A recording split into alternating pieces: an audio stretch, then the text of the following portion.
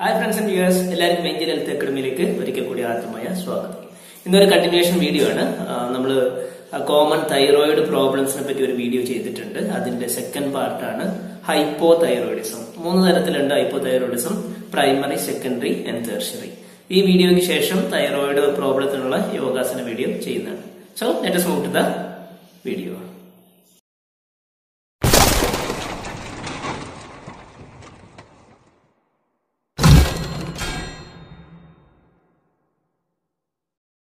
നമ്മുടെ ശരീരത്തിലെ ഏറ്റവും വലിപ്പം കൂടിയ നാളികളില്ലാത്ത ഒരു അന്തസ്രാവി ഗ്രന്ഥിയാണ് തൈറോയിഡ് ഗ്രന്ഥി. അതിൻ്റെ പ്രധാന ധർമ്മം നമ്മുടെ ശരീരത്തിലെ ഉപാപചയ പ്രക്രിയകളെ നിയന്ത്രിക്കുക എന്നുള്ളതാണ്. നമ്മുടെ കഴുത്തിന് മുൻഭാഗത്ത് ശബ്ദനാളത്തിന് അല്ലെങ്കിൽ ആഡംസ് ആപ്പിളിന് തൊട്ടു താഴെ ഒരു ബട്ടർഫ്ലൈ ഷേപ്പിൽ കാണപ്പെടുന്ന ഗ്ലാൻഡാണ് തൈറോയിഡ്. തൈറോയിഡ് ഹോർമോണുകളായ തൈറോക്സിൻ, T4 അതുപോലെ T3യുടെ പ്രധാന ധർമ്മങ്ങൾ ഓക്സിജനെയും പോഷകങ്ങളെയും ശരീരത്തിന് ആവശ്യമായ ഊർജവും താപവുമാക്കി മാറ്റിക്കൊണ്ട് നമ്മുടെ ശരീരത്തിലെ ഉപാപചയ പ്രവർത്തനങ്ങളുടെ നിരക്ക് നിർണ്ണയിക്കുക എന്നതാണ്.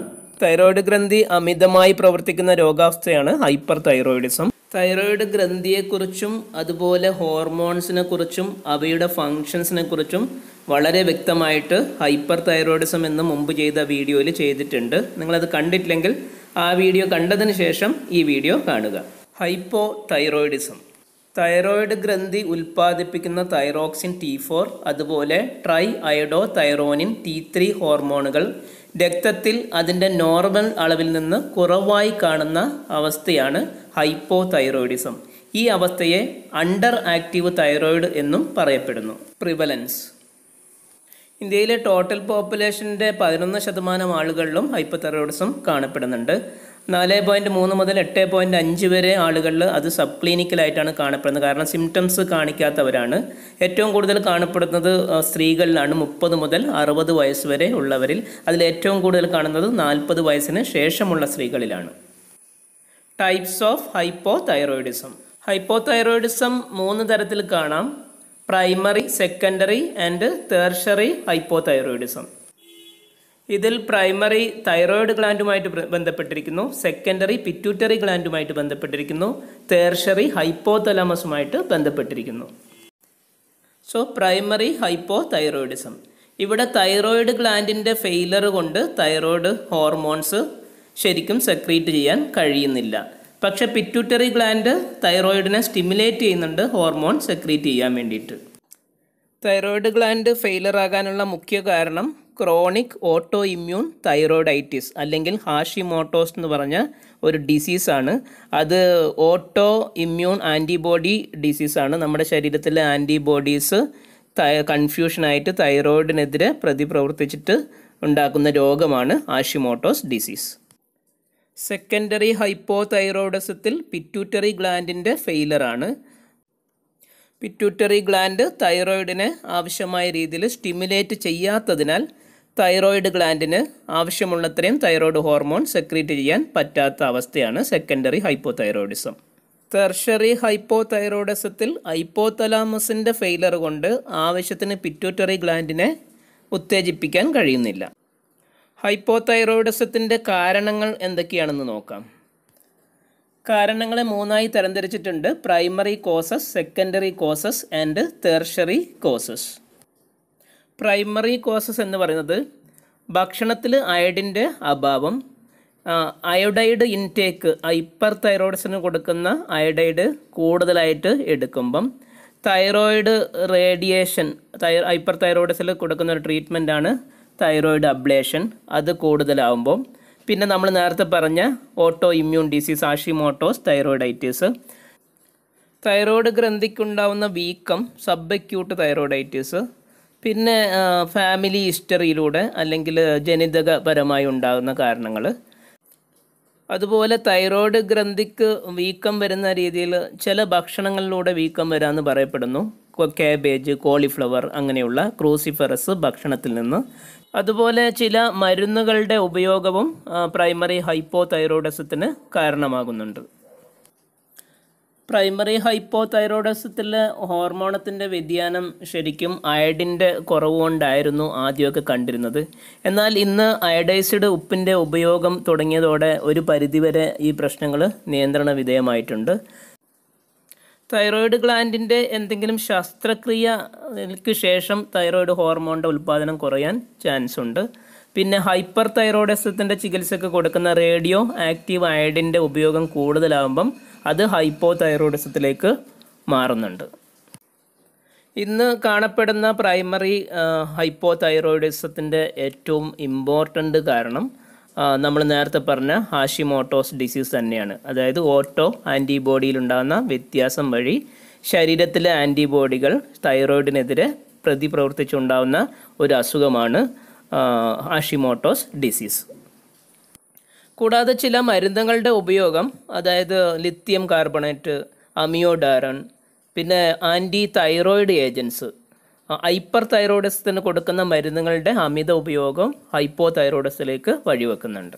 അടുത്തത് സെക്കൻഡറി കോസസ് മെയിനായിട്ട് പിറ്റ്യൂട്ടറി ഗ്ലാൻഡിൻ്റെ ഫെയിലറാണ് ഹൈപ്പോ പിറ്റ്യൂട്ടറീസ് എന്ന് പറയും. അപ്പം അവിടെ തൈറോയിഡ് സ്റ്റിമുലേറ്റിംഗ് ഹോർമോണുകളുടെ അളവ് കുറവാണ്.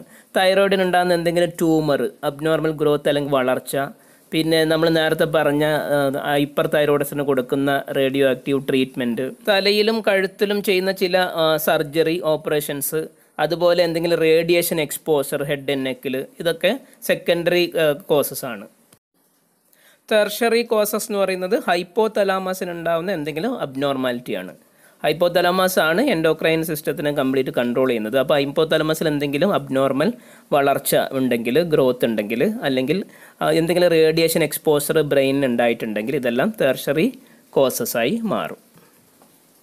ആർക്കൊക്കെയാണ് ഹൈപ്പോ തൈറോയിഡിസം കൂടുതലായിട്ട് വരാൻ സാധ്യതയുള്ളത് എന്ന് നോക്കാം. ഒന്ന്, സ്ത്രീകൾ 40 വയസ്സിന് ശേഷം, പിന്നെ ഓട്ടോ ഇമ്മ്യൂൺ ഡിസീസായ ഹാഷിമോട്ടോസ് തൈറോയിഡൈറ്റിസ് ഉള്ളവർക്ക്, ഫാമിലി ഹിസ്റ്ററി ഉള്ളവർക്ക്, കുടുംബത്തിൽ അച്ഛനും അമ്മയ്ക്കും അസുഖം ഉണ്ടെങ്കിൽ അവർക്ക്, പിന്നെ അതർ ഓട്ടോ ഇമ്മ്യൂൺ ഡിസീസ് എന്ന് പറയും, അതായത് മറ്റ് auto immune disease, for example സന്ധിവാതം ഉള്ളവർക്ക്, ഹൈപ്പർ തൈറോയിഡിസത്തിന് ട്രീറ്റ്മെൻറ്റ് എടുക്കുന്നവർക്ക് പിന്നീട് അത് ഹൈപ്പോ തൈറോയിഡിസമായിട്ട് മാറാം. പിന്നെ എന്തെങ്കിലും റേഡിയേഷൻ എക്സ്പോഷർ കഴുത്തിനോ അതുപോലെ ചെസ്റ്റിനോ ഹെഡിലോ ഉണ്ടായ അവർക്ക്, തൈറോയിഡിന് ഇതിനു മുമ്പ് എന്തെങ്കിലും സർജറി ചെയ്തിട്ടുണ്ടെങ്കിൽ അവർക്ക്, അതുപോലെ ഗർഭിണികൾക്കും ഡെലിവറി കഴിഞ്ഞതിന് ശേഷമുള്ള ആദ്യത്തെ 6 മാസത്തിലും ഇത് വരാൻ സാധ്യത കൂടുതലാണ്. ഹൈപ്പോ തൈറോയിഡിസത്തിൻ്റെ ലക്ഷണങ്ങൾ എന്തൊക്കെയാണെന്ന് നോക്കാം.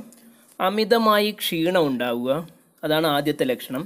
ഭക്ഷണം കുറച്ച് കഴിച്ചാലും നന്നായിട്ട് തടി വെക്കുക, മുഖത്ത് നീര് കെട്ടുക, അതുപോലെ കൺപോളകളുടെ അടിയിൽ നീര് വന്ന് വീർക്കുക, കാലിലും സന്ധികളിലും നീരുണ്ടാവുക, സ്കിന്ന് വരണ്ട് പരുപരുത്ത രീതിയിലാവുക, ഡ്രൈ സ്കിന്നാവുക, മുടി കൊഴിച്ചിൽ, എളുപ്പത്തിൽ മുടി കൊഴിഞ്ഞു പോവുക, അതുപോലെ മുടിയുടെ തിളക്കം നഷ്ടപ്പെടുക, നഖങ്ങൾ പെട്ടെന്ന് പൊടിഞ്ഞു പോവുക, കൈവിരലുകളിൽ മരവിപ്പും അതുപോലെ തരിപ്പും അനുഭവപ്പെടുക, ശബ്ദത്തിന് പതർച്ചയുണ്ടാകുക അല്ലെങ്കിൽ ഒരു പരുഷമായ ശബ്ദമാവുക, അമിതമായ തണുപ്പ് അനുഭവപ്പെടുക, തണുപ്പിനെ അതിജീവിക്കാൻ പറ്റാണ്ട് വരിക, തുടർച്ചയായി മലബന്ധം അനുഭവപ്പെടുക, മടി, അലസത, ഉറക്കം തൂങ്ങൽ അല്ലെങ്കിൽ ഉറക്കക്കൂടുതൽ ഉണ്ടാവുക, രക്തത്തിൽ കൊളസ്ട്രോളിൻ്റെ അളവ് അമിതമായി കൂടുക, തൈറോയിഡ് ഗ്രന്ഥിയുടെ വീക്കം, ഗോയിറ്റർ ഹൈപ്പോ തൈറോയിഡിസത്തിലും ഹൈപ്പർ തൈറോയിഡിസത്തിലും കാണുന്നതാണ്. തൈറോയിഡിൽ നിന്നുള്ള മുഴകളാണെങ്കിൽ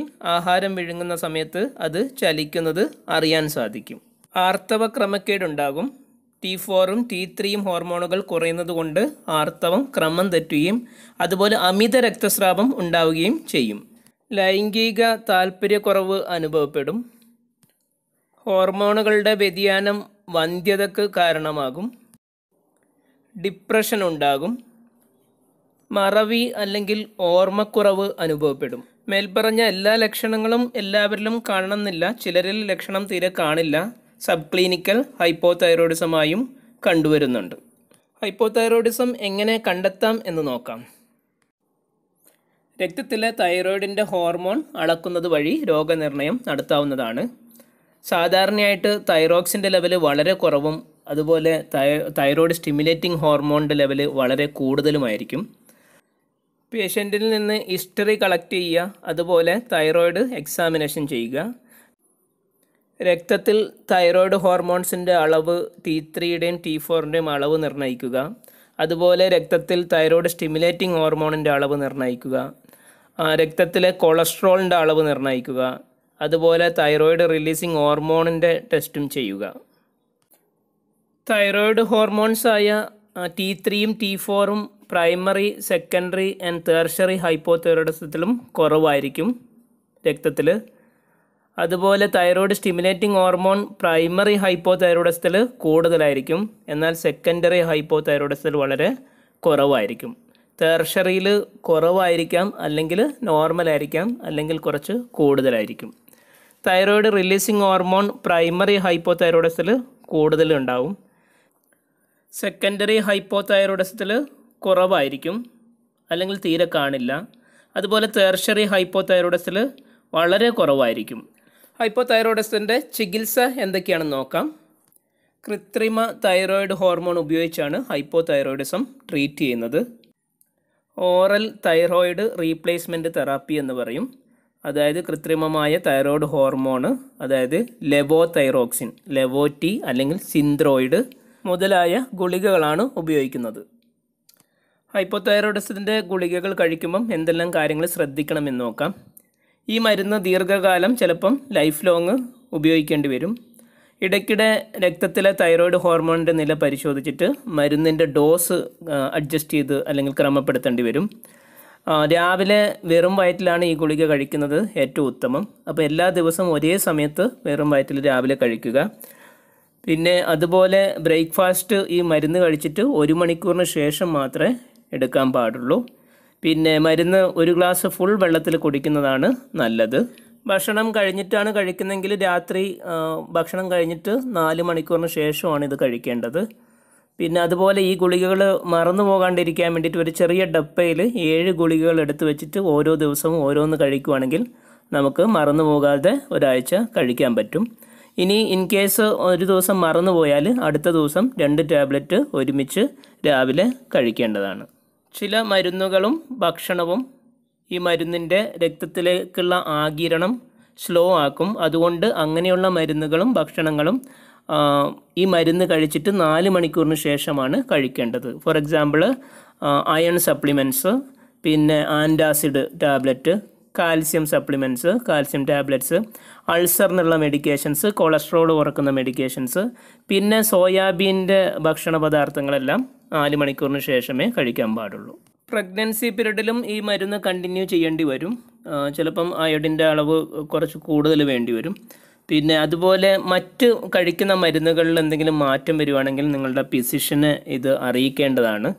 അതുപോലെ ഒരിക്കലും സ്വന്തമായിട്ട് ഈ മരുന്ന് നിർത്താൻ പാടില്ല, ലൈഫ് ലോങ് കഴിക്കേണ്ടതായിരിക്കും ചിലപ്പോൾ. ഈ മരുന്നിൻ്റെ ഡോസ് കൂടിയാൽ ചില സൈഡ് എഫക്ട്സ് ഉണ്ടാകാം. റെസ്റ്റ്ലെസ്നെസ്, വിശപ്പ് കൂടുക, ഉറക്കക്കുറവ് അനുഭവപ്പെടുക, ധാരാളമായിട്ട് വിയർക്കുക, ഹാർട്ട് പാൽപിറ്റേഷൻ, കിതപ്പുണ്ടാകുക, പിന്നെ അതുപോലെ കൈകൾക്ക് ട്രെമേഴ്സ്, വിറയലുണ്ടാകുക എന്നിവ. അതുപോലെ അമിത ക്ഷീണവും പിന്നെ നീർക്കെട്ടും, മുഖത്ത് നീർക്കെട്ടും, പിന്നെ ഹാർട്ട് ബീറ്റ്സ് പാൽപിറ്റേഷനും കൂടുതലാകുക. അതുപോലെ ഒരു കൺഫ്യൂഷൻ സ്റ്റേജിൽ വരുവാണെങ്കിൽ, അസ്വസ്ഥത അനുഭവപ്പെട്ടാൽ എത്രയും പെട്ടെന്ന് ഡോക്ടറെ കാണേണ്ടതാണ്. ഹൈപ്പോതൈറോയിഡിസത്തിൻ്റെ സങ്കീർണതകൾ എന്തൊക്കെയാണെന്ന് നോക്കാം. ഹൈപ്പോതൈറോയിഡിസത്തിൻ്റെ സിവിയർ കണ്ടീഷൻ മിക്സെഡിമ കോമ എന്നാണ് അറിയപ്പെടുന്നത്. ഈ സമയത്ത് തൈറോയ്ഡ് ഇൻഫെക്ഷൻസും മറ്റ് അവയവങ്ങളുടെ ഇൻവോൾവ്മെൻറ്റും ഉണ്ടാകും. ഇതിൻ്റെ ലക്ഷണങ്ങൾ BP കുറയുക, പൾസ് റേറ്റ് കുറയുക, ടെമ്പറേച്ചർ കുറയുക, രക്തത്തിൽ സോഡിയത്തിൻ്റെ ലെവൽ കുറയുക, ഷുഗറിൻ്റെ ലെവൽ കുറയുക, റെസ്പിറേറ്ററി ഫെയിലറും അതുപോലെ അബോധാവസ്ഥ ഉണ്ടാകുക. എത്രയും പെട്ടെന്ന് ട്രീറ്റ്മെൻറ്റ് എടുക്കേണ്ടതാണ്. ഭക്ഷണ നിയന്ത്രണം എന്തൊക്കെയാണെന്ന് നോക്കാം. അയഡിൻ അടങ്ങിയ ഭക്ഷണമാണ് ധാരാളം കഴിക്കേണ്ടത്. സീവീഡ്, കടൽ വെജിറ്റബിൾസ്, ചൂര, കടൽ മത്സ്യം, ചെമ്മീൻ. കൊളസ്ട്രോളിൻ്റെ അളവ് നോക്കിയിട്ട് വേണം കഴിക്കാൻ. പാലും പാലുൽപ്പന്നങ്ങളും, യോഗർട്ട്, ചീസ് എന്നിവ. ഒമേഗ 3 ഫാറ്റി ആസിഡ് അടങ്ങിയ മത്സ്യങ്ങൾ, കോര. Fresh fruits and vegetables, blueberries, cherries, sweet potato, green pepper. Selenium അടങ്ങിയ ഭക്ഷണങ്ങൾ. സെലേനിയം തൈറോയിഡ് ഗ്ലാൻഡിനെ സ്റ്റിമുലേറ്റ് ചെയ്യും ഹോർമോൺ പ്രൊഡ്യൂസ് ചെയ്യാൻ വേണ്ടിയിട്ട്. ചൂര, മത്തി, പയർവർഗ്ഗങ്ങളിലെല്ലാം സെലേനിയം ധാരാളമായി അടങ്ങിയിട്ടുണ്ട്. സിങ്ക് അടങ്ങിയ ഭക്ഷണങ്ങൾ.